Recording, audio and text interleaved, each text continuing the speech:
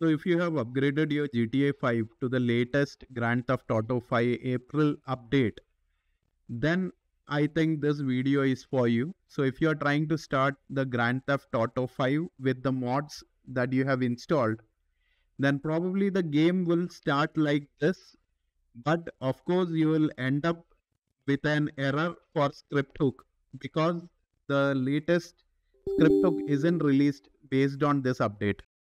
But don't get disheartened because this is for you. So I have uploaded a zip file in my Discord. You can also find the link in the description. So you can download that file and unzip it. You will get these files there. Just copy these files from the folder that you have unzipped and then paste them into the root directory of your Grand Theft Auto 5. Now this is specifically for the Steam version, the guys who play using Steam version. Once you have done this, just go and play your game.